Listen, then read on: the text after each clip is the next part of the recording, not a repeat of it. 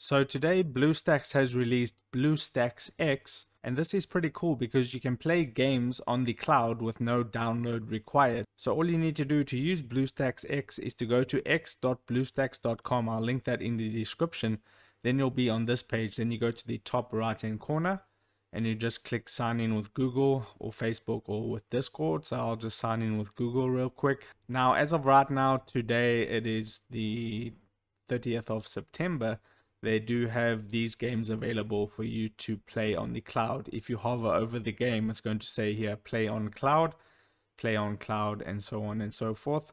So there's 1, 2, 3, 4, like 8 games here, and some more here at the bottom. So you can choose the one that you want to play. So I'll choose Raid Shadow Legends, and then I'll click play on cloud. It's very basic.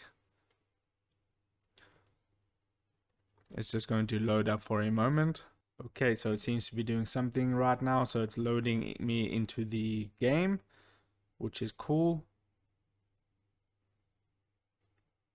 And you just have to wait for that progress bar. Now this is sponsored by ads. So I just touched the start button and it's starting me into the game, signing me in and everything like that. And this is all 100% on the cloud. I didn't download anything, which I think is super cool. And it gave me an error right now. So I'll just click on OK and see what happens.